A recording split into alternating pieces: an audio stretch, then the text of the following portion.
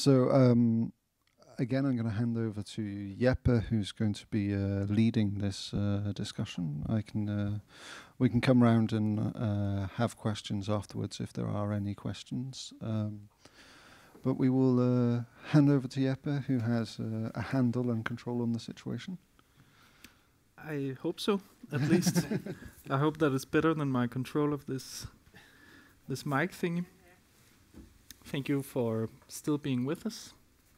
It seems like now we're dressed a bit more adequately for dealing with some of these topics.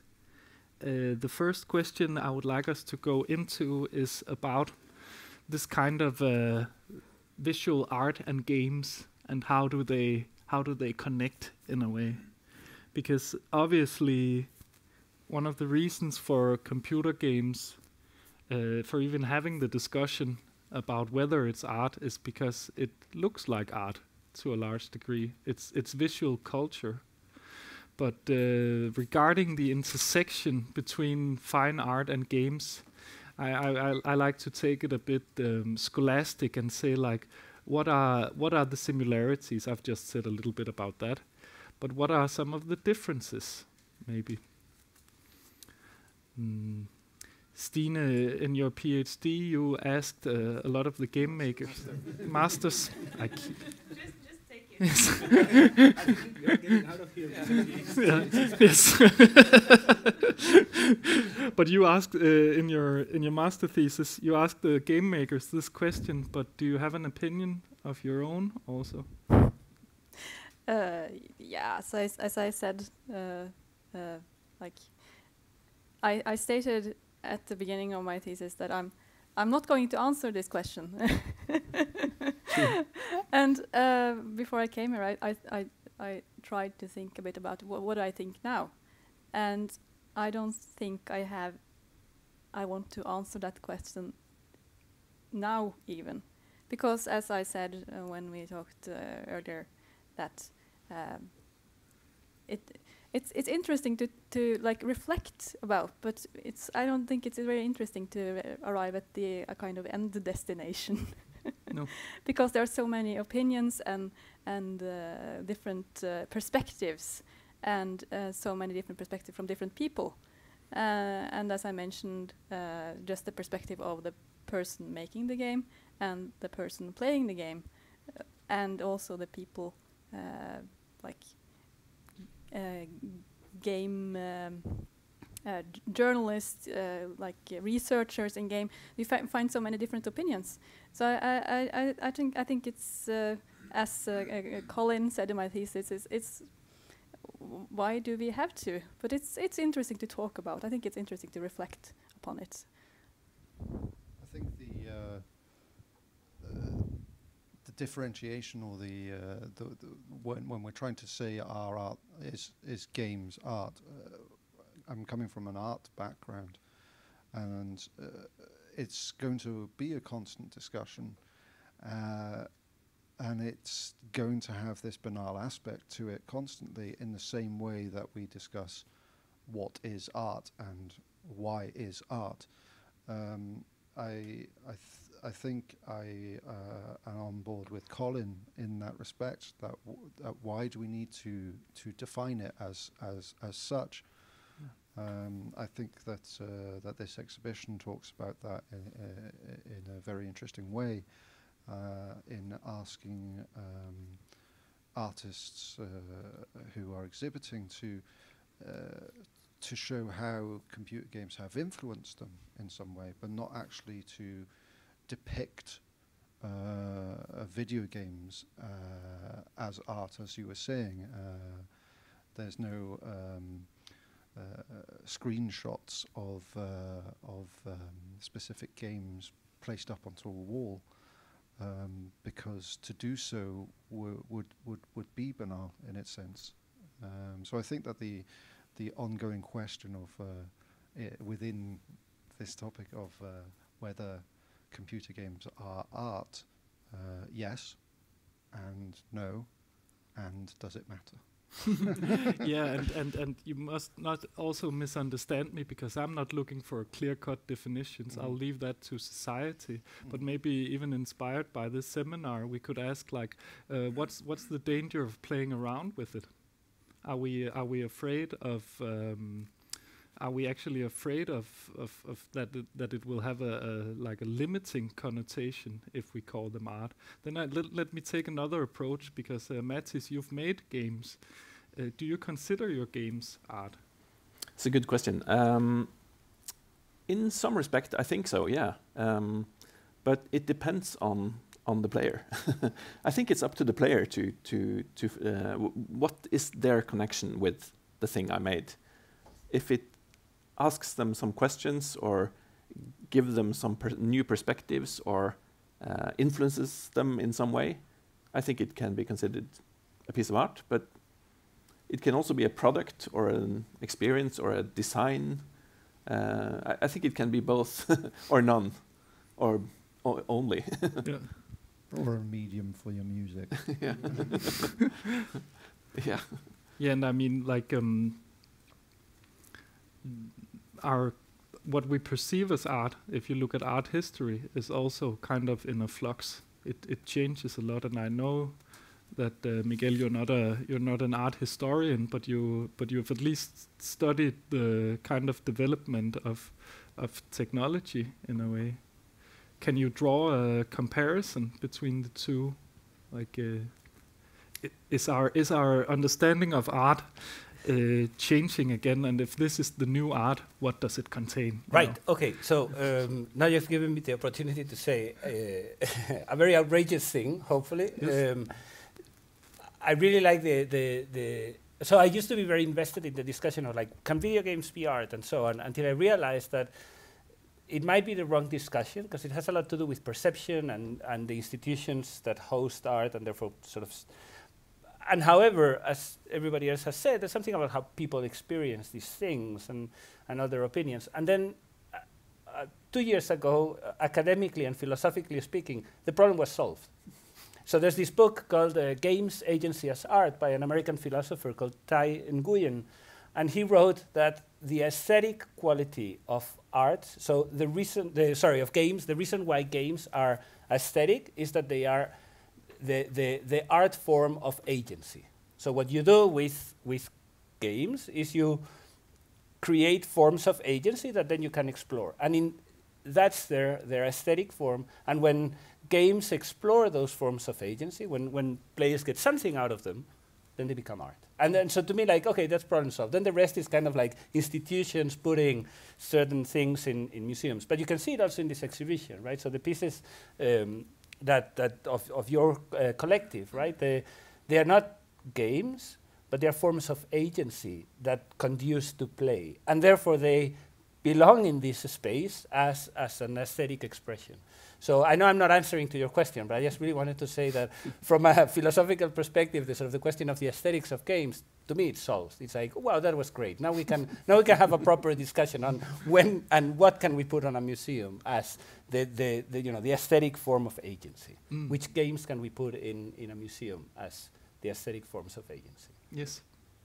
But I mean, since you brought it up, then I will elaborate a bit on that exhibition, because I feel like what we often do, it's an old idea that we've been doing for many years, is that we create something that connotes games, but we don't actually put in rules, like there is no winning condition. There is also a book, I think it's James P. Carr's, might not be true, but there's a book that's called Finite and Infinite Games. Yes. I don't know if you've read it. Yeah. And what we like to point at is kind of the open-ended infinite game. You could also consider a role-playing game being an infinite game, because there's no win condition. You can play it all your life, and then you'll die at some point, and it might not be over. Could this be an inspirational point for art? Like, is the difference between computer games and art, like the games that are not art, could that maybe be that there's a winning condition in most of them?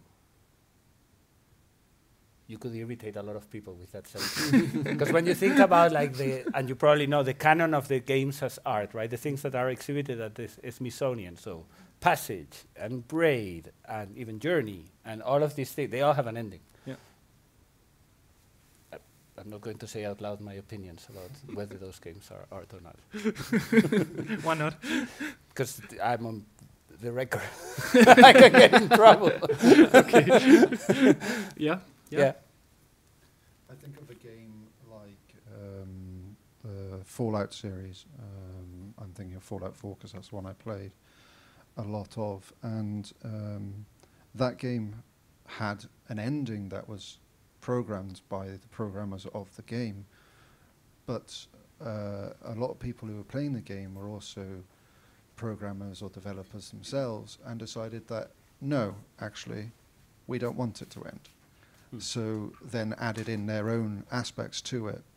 A lot of people who did that are now, this is a side note, are now working for the company that created Fallout 4 because of how good their aspects of setting in the game have happened. So I think the actual player doesn't want the game to end in certain ways. Unless it has a streamlined story, and Fallout 4 definitely did not have a very good streamlined story. But then if we're talking about massive online multiplayer games, I was really interested in what you were saying about, eventually you could be playing it forever and then you die. I'm thinking back to your game and finding this bracelet that was your grandfather's.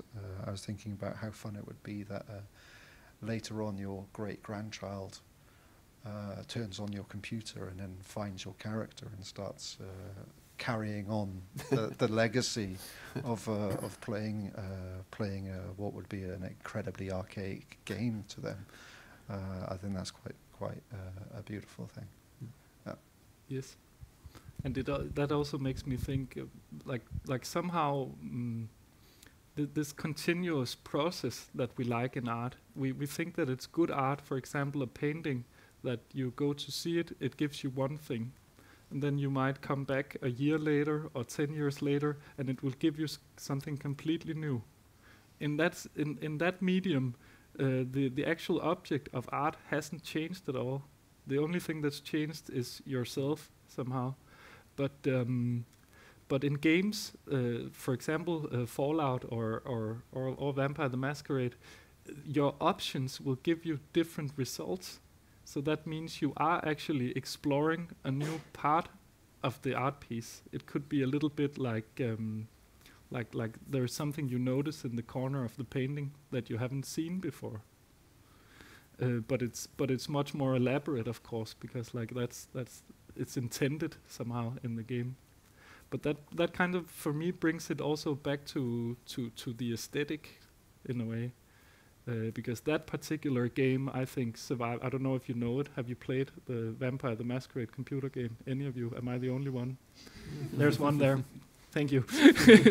I think that one really thrives on an iconicity because it's very square, because it's old and it's very dark. But somehow that functions in a universe where you have to be a vampire that goes out at night. So the iconicity is kind of, you could say, like form and content goes hand in hand, in a way. Stine, you are also dealing with like different aesthetics from different game makers. Did they ever talk about that, like the quality in terms of what they're making? Yeah.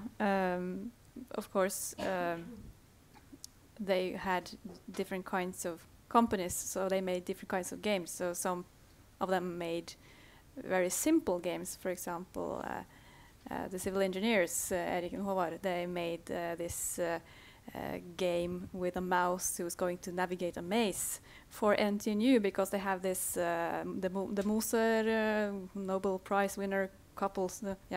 Their research is about like the grid cells in the brain. So they made a game to like communicate that. And I've actually played that game. It's really simple. So it's like a really basic.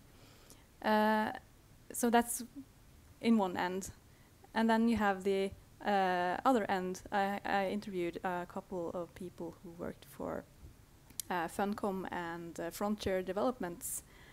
And they made really elaborate photorealistic animations and backgrounds. And they are part of large teams, so they can like focus on their specific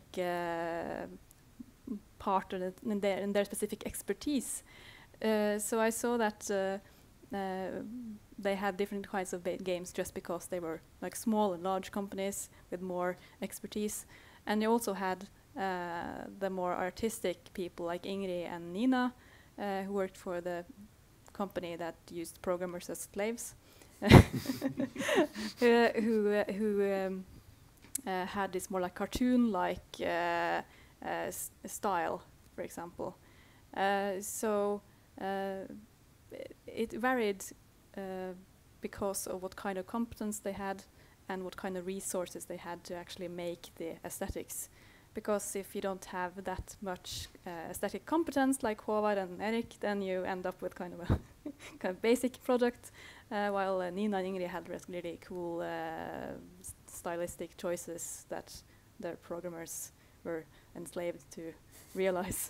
So, yeah, if that answered your question. Well, I think it does in a way that it made me think about this, like the different materiality of computer games, in like comparing that to more traditional genres, because like the open-endedness is also sort of in the code.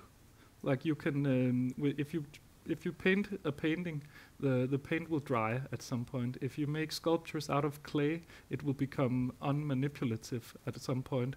But with digital things, you can keep on working on them.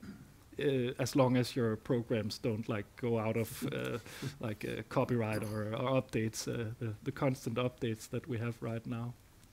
So like how that also brings out the question, like when do you set down the good ending point in a process of developing games? Maybe how do you know when to end it? When to know? That's a good question. When do you stop? In my case, I had a very in both my games have been very structured in a way that I knew the ending or the endings in Bracelet.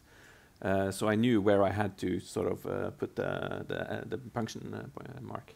But in other games, I think you just have to you test and you play and you replay and you find out what is it that we're making. I have colleagues in the game industry that they sort of work very organically with their games. They create sort of rules and then playtest the hell out of it and just see where is the fun in this and they just sort of shape the game after playtesting it. And then it's more usually the end comes when you're out of money. That's when we can make 20 levels out of this and then we're done. We don't so that's like the practical end for many game developers. I think of those simple puzzle-based games that have come out on phones lately that don't seemingly have any sort of end. But even if they don't have a pre-programmed end to them, there's constantly getting onto a higher level. There's more things happening on the screen. I'm talking about these games which are pattern-based games where you're having to... Fruit Ninja is one of them, and then further on, there's various different games like this. Seemingly simple games, but there's more happening within them as you go further into the game. But I read an article recently that was talking about them, and it was saying that there is an end to them. It's when the device that you're using can no longer keep programming the game, so that the device you're using crashes. So usually this will happen on a phone because a phone doesn't tend to have the same sort of computational power as a PC. So you can keep playing the game for a certain point and your phone will just overheat and die. Which I find quite fascinating. I wanted to quickly go back to, you were talking about how games, how art, you can go back to it and get something different out of it. I wrote an essay not so long ago on how public art is very much about this, how there's no such thing as site-specific because a site changes over time. So you can't have anything that's site-specific because when you come back a week later, the site will be completely different. Therefore, it's not site-specific. It's site-responsive to a time-responsive. Computer games have a different problem in that technology advances. So the problem with going back to a computer game and playing it afterwards is it's usually quite crap. Your nostalgic experience of playing it is not what you think of it is actually. I recently played Metal Gear Solid again for the first time in like 20 years, and it was appalling. Really it's bad. still brilliant. No. It's just the story's fantastic, but the actual quality of the game is so poor. But then there's games such as Tetris, which is one of these puzzle-based games, which is there is a Tetris on every single console that has ever existed. There is a version of Tetris, so it shows that this game is outlasting time, and it is just simple blocks on a screen, as opposed to other games that came out of the similar sort of time that are. I tried to play Asteroids on an Atari recently, and it does not have the same sort of weight as it did when I was 7. So I think that yes, you can go back to art and look at it in a different way. You can go back to computer games in a different way, but usually you won't have the same sort of love as you first had when you were first playing the game. No. But that also, in a way, speaks to the selection of like which games do we perceive as would it be a stretch to call it a masterpiece in a way, something that is so basic that it has defined a lot of things that come after. That's the question of the canon, and that's another who puts what in the canon and who decides what's canonic. I think one interesting point in this conversation that you're hinting at is that of conservation, because my aesthetics of games, so the games I aesthetically love are, among others, the indie games between, say, 2006 and 2011, made on Game Maker or similar horrible tools by that day and published on obscure websites for download. They're all gone. All of the games that I thought, that I still think are masterpieces of the medium, they're gone. With the exception of 3 or 4 that were carefully curated, that you can run on emulators, that people have kept active. So our memory in games, it's kind of like distorted by the fact that we cannot necessarily access some of these games that were foundational. Even though, so we stick to the Tetris or Asteroids, while there were maybe dozens of other games that actually had an impact on how game makers saw their craft afterwards. So to me, that's fairly important to remember that what we consider to be the canon, it's very partial and determined by the way we can conserve and preserve these artifacts. But why don't we preserve them better, Miguel? Well, so first because we don't have the institutions that say we should. Well, I mean we do have now, but back in the day we didn't. Right? That should be preserved and that should not be preserved.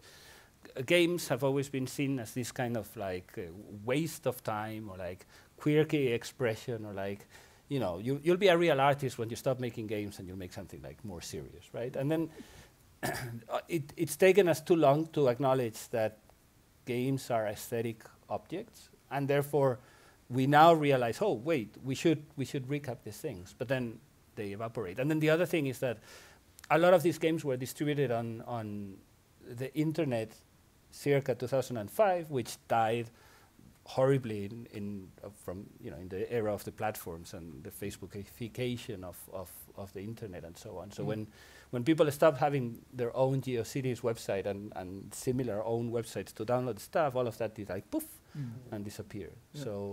So there is no memory of that. No. And then people like me are also guilty because we don't put them in our curriculums. We too easily just end up putting Fallout or anything easy instead of saying, no, you have to play the original Flight Range, not that remake, because that was a game. Yes. But it's funny. It makes me think about like the new PlayStation. I think you can play on the older versions. You can take a PlayStation 1 game, or is it another? Xbox. It's an Xbox. Yeah. Okay, they call it something like retro. Yeah. Readable. Yeah. I have a friend who was active in the beginning of Ultima Online, which was one of the first online games. And what he has done is he's put up 4 computers that run on, I think it's Windows 92 or something like that. Classic. And then he might be looking for parts to actually, but they can never be connected to the internet, because the moment that they get connected to the internet, they will automatically start to update, and that will ruin some of the code. Yeah. So there's a deep problematic here, at least somehow, in that there's like a push forward within the technological sphere, which damages the old pieces in a different way than we're used to when it comes to material art. And also games themselves change, because you can't play an original game that has been updated now and fixed and changed in many ways. So games are really ethereal. They are very fragile objects. So that's a big problem with preservation, because they don't exist anymore. They actually don't. You can't play even new games now. You can't play the older version of it, because if you try to download it, you always get the latest version, which has been changed in many ways. Yeah. So with this progression thought, is it because we're afraid of seeming old if we say like, no, you have to play Pac-Man? I don't know. I'm not afraid of seeming old. But yeah, I don't know. No. I think it has to do, as somebody who teaches people in a games program, I am always concerned about how moderately narrow the perspective of students can be when they come to an education that shows them games. So when you look at film and media studies, the kids who go to those studies, they have watched all kinds of weird movies from all the time, art house and everything, and that's their jam, right? But the kids we get in games, most of them are totally into AAA games. And that's like, there's very little to work there when you say, oh, you have to play this sort of 8-bit looking game because look at what it does with game mechanics. It's like, but it looks horrible. Yeah, but it doesn't matter how it looks. And then you sound old and grumpy. And one last thing about this is also like that I don't think we ever thought about our own mortality in this. I don't know if any of you have played Pillars of Eternity. It's a crowdsourced game. So that means that a lot of the people who have invested in them, they have their names written in plaques if you go to certain scenes in there. But since a lot of them have died, it's become sort of a moratorium, like a memorial. It's actually quite gnarly if you go into it, because there will be personal messages saying like, oh, you hosted so many good role-playing games, and oh, you did that. So like with this, I think it kind of also touches upon like the title of the exhibition downstairs, like this: no death, only respawn. In this game, we're playing around with immortality, right? But we are kind of mortal. Like, I'm finding it really hard to pose this into questions. I can tell. Maybe we should swap seats, some of us. Let's move on a bit, shall we? Because we all agree, like, on the recreational quality of computer games. It's kind of a psychological double bottom you could say, like, if somebody says that they enjoy Tetris, then they probably enjoy Tetris. So I feel like that's the recreational part of computer games. But what are other benefits that we can be had from playing computer games? Have you come across anything? So I always say that my usual quip these days is that the importance of play is that we don't have to play, and that's exactly why it matters. So the fact that it's not forced, that we don't have to, that nobody tells us we ought to do it, that's exactly why play is important and why games are important, because we don't have to play them. It's an active choice. How often do we have this kind of active choices about our free time, our decisions, our agency in the world? It's so seldom. So to me, that's the importance of games, is that they are unimportant and unserious.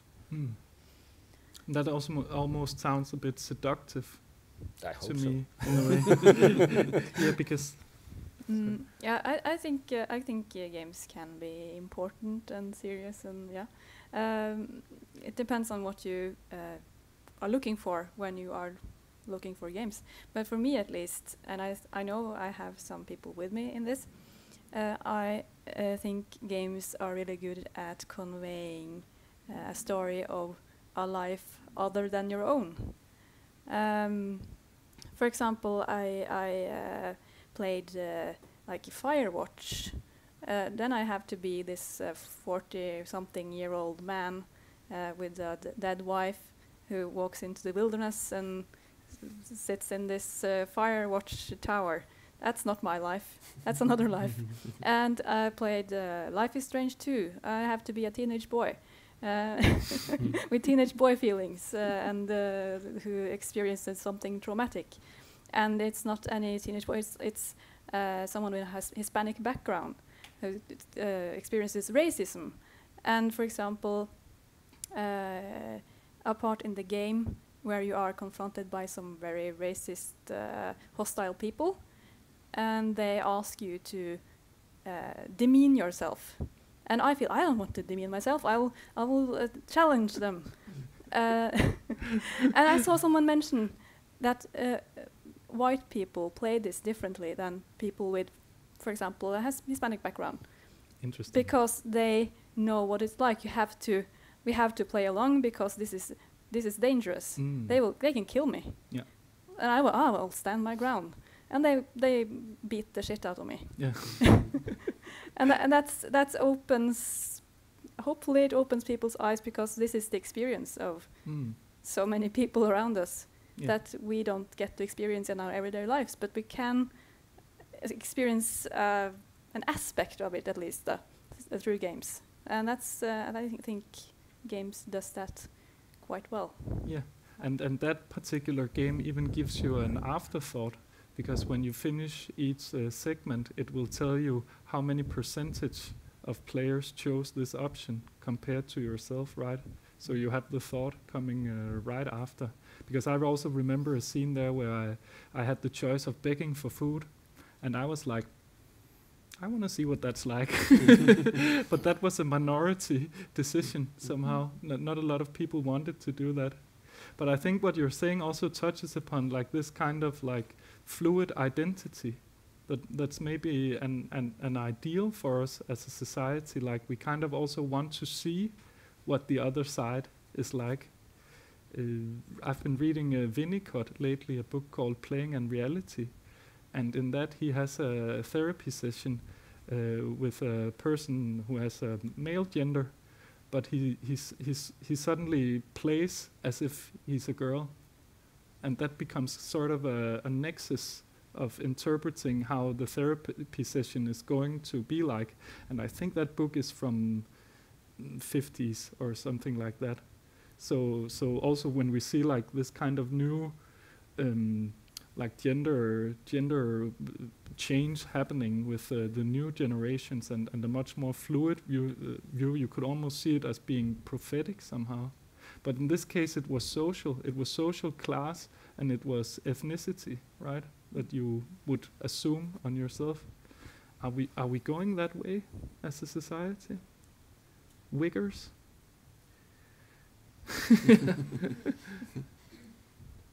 I think the aspect of role playing is a major thing within video games, but within playing with computers in general. And I think that it's just become another tool for that. And role playing has been around for the entirety of human culture, trying to exist as something else. In some cultures, it would be seen as meditation, to pretend to be a tiger or whatever, or to put yourself in the role of something else. And I think that computers and video games have given us that opportunity in much very interesting ways. Nobody knows that you're a dog on the internet. I think also that that would be a premise for why the playing video games is a good action for everybody, not just for young people trying to figure out who they are. But this is a utopian idea, whether it's actually something that is actually happening is something I don't have the answer for.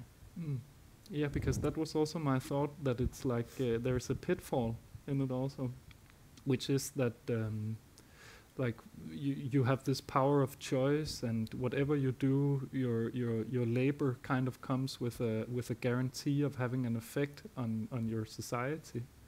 But if we create these artificial worlds and then they have none of that in the real life, what kind of society are we building from that? I thought you would have some opinion on that. No, I know you keep looking at me. I don't have I have a number of opinions about the society we are creating. Games tend, or playable media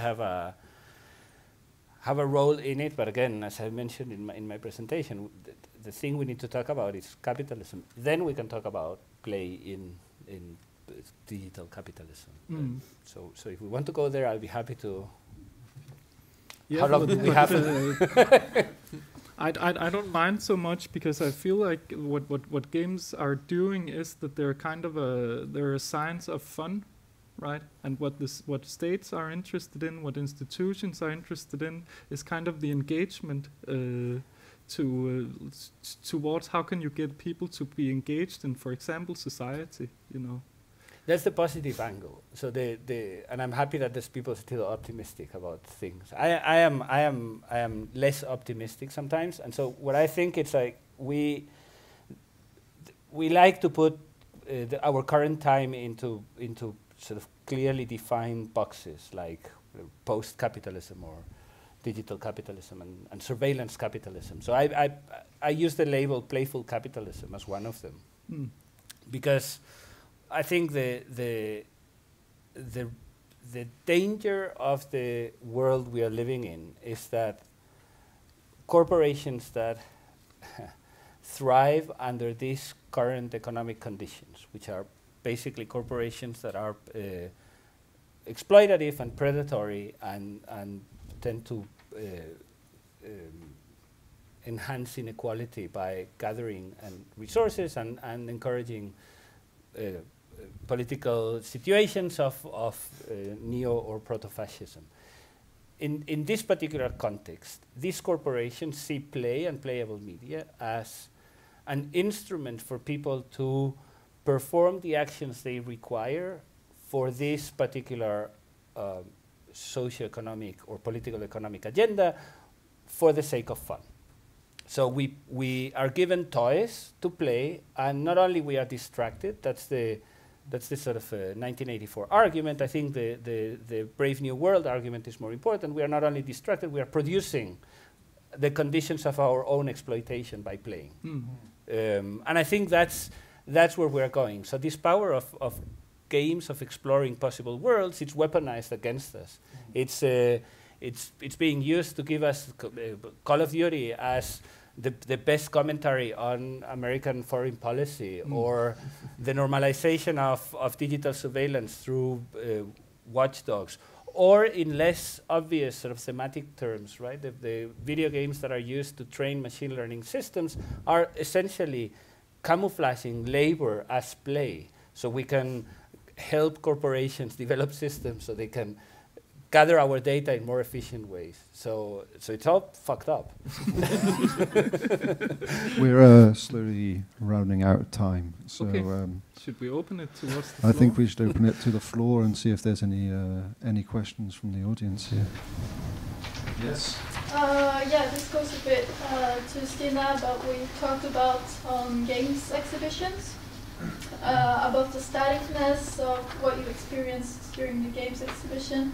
Do you have any thoughts on how a game exhibition could be more balanced, so you don't get this, oh, I'm playing this game and everyone is looking at me stress, but also not the, oh, this is just concept art and I'm only looking and not interacting? Oh, yeah, that's a great question.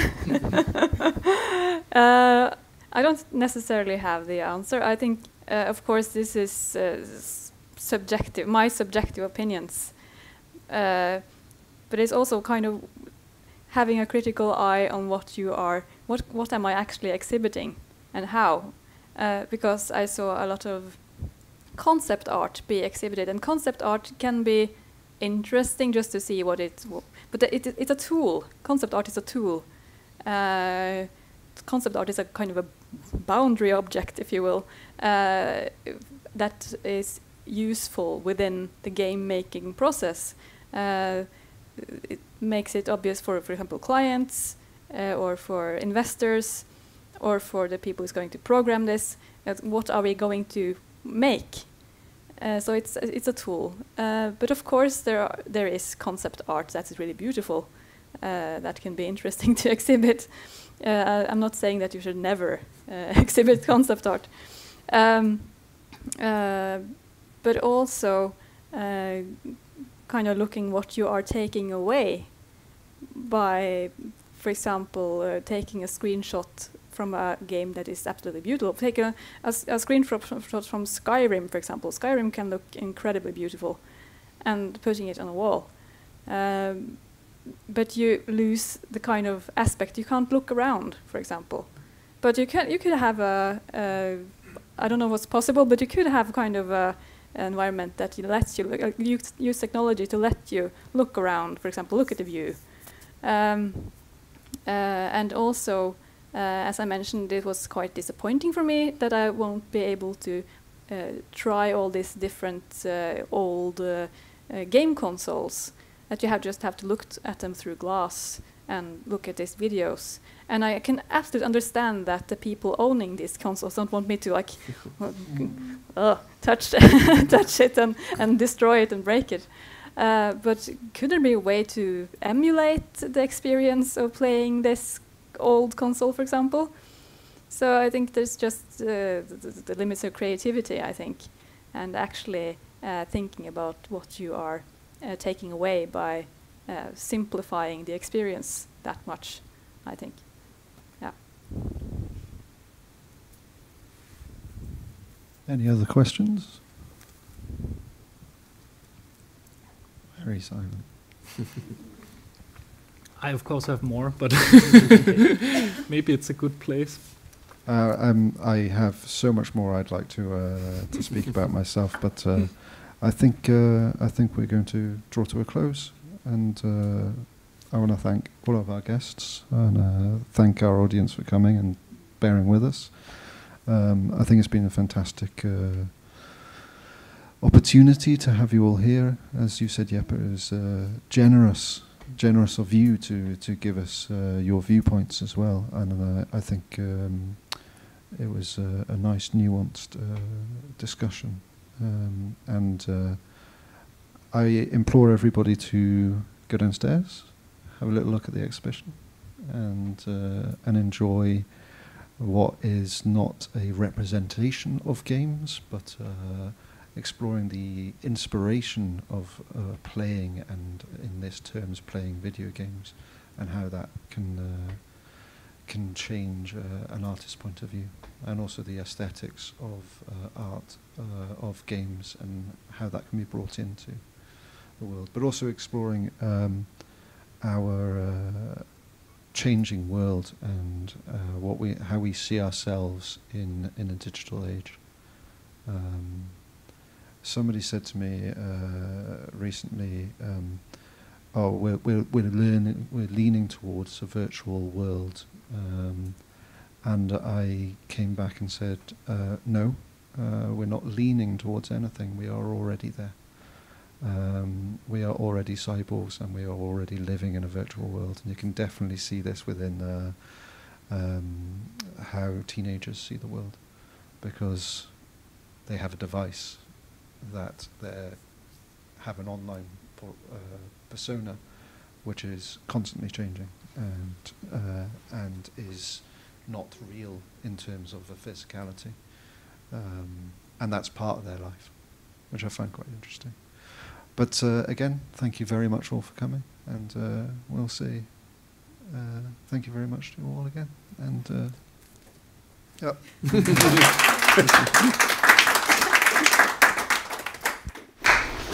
Helt til slutt, I can do this in English also. Thank you all for joining us from Copenhagen and Trondheim and Oslo and Moss. Thank you all for coming, and also a special thank you to Nicolas Hughes, who has been my, as he mentioned in the beginning, my co-curator for the side events throughout this exhibition. It's been a pleasure working with you, and all of our conversations on video games and visual arts and everything in between and all the overlaps. And you did credit all our supporters, but I also want to specify that we would not have had you on our team had it not been for, and this is, I'm going to do this in Norwegian, hospiteringsordningen for kulturtalenter I Viken fylkeskommune. That's a big jump. But yeah, thank you, Nicolas. Thank you. That's it. Go see the exhibition. And please come back for our other exhibitions also. Thank you. Thank you.